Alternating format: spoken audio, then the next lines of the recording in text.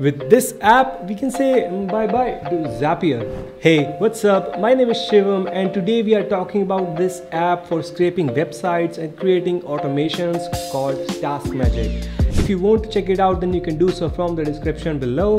Essentially, this app can help us a lot when it comes to data scraping and creating custom automations. We can get rid of all the manual tasks and let the app do it for us, resulting in saving a lot of time and efforts, and it's even better than Zapier. Now it could do stuff like sending messages to Instagram users, Amazon listing, LinkedIn posts, automating ChatGPT. Sky is the limit. Let's have a look at the app and explore its features. So when you open the app, there are 3 ways to get started. We can either record it ourselves, use apps like Zapier and Pabbly, or we can use templates. And there are quite a few to select from. That's great. If we hit record, we have further 2 ways to make an automation. We can either go with guided method that will go like step-by-step method, or we can go with traditional method of recording it manually. We'll go with guide. Let's make a quick automation to scrape YouTube username from comment section of a video. To create one, select with guided recording. It will open up Chrome and we can paste the URL of the video here. Once we are on the video page, we can scroll down to see comments.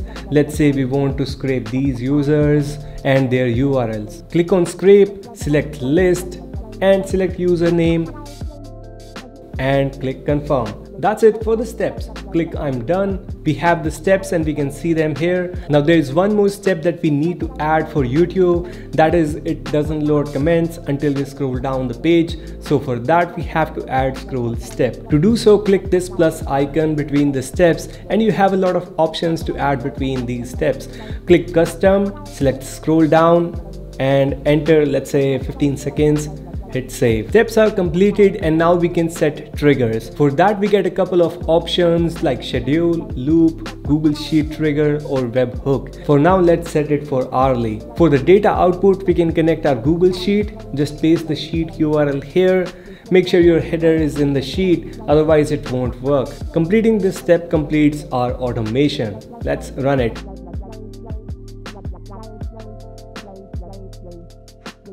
So we are done, and as you can see we have the usernames and their URL in the Google Sheet. Awesome. Similarly, you can create any automation you like and make your life easier. You could also invite other members to the workspace and work collaboratively.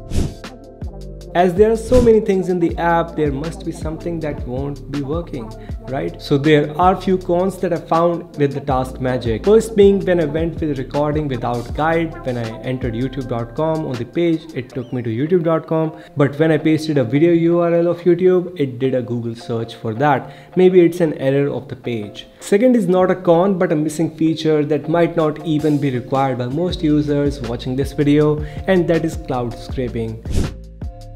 Talking about the pricing, this is what it looks like. Personally, I bought it from AppSumo and saved quite a bit of money. As you can see the price comparison on the screen. Sadly, they are moving out of AppSumo, so make sure you check out the link in the description. Good part is that it's one-time purchase that makes it much cheaper than its competitors, where they charge like from around $100 to $200 a month. So in that sense, it's quite inexpensive. Overall, it's a good app for data scraping and automation, though it totally depends on your need and what you would like to do with it. I think it could be used in almost all scenarios. That's it for today. Hope you guys found this video helpful. Now, if you are looking for a way to clean your Mac, make it a rabbit, then make sure you check out this video right here and you can watch my recent video from here. Like, share, subscribe, stay safe. Bye-bye.